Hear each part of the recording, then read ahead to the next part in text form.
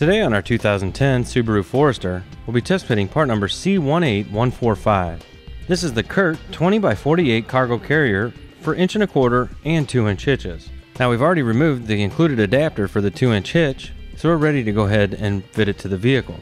We'll slide the cargo carrier shank into the hitch, line up the hitch pin hole, and install and tighten down our anti-rattle bolt. With our bolt tight, our cargo carrier is secured to the vehicle. We'll now go ahead and give you a few measurements. From the closest point of the cargo carrier to the back of the vehicle is 1/4 inch, and the cargo carrier will add 19 3/4 inches of overall length to your vehicle. Now the ground clearance at the back of the cargo carrier is 12 1/4 inches. Now the exhaust on this vehicle does exit both the driver's and passenger side here at the bumper.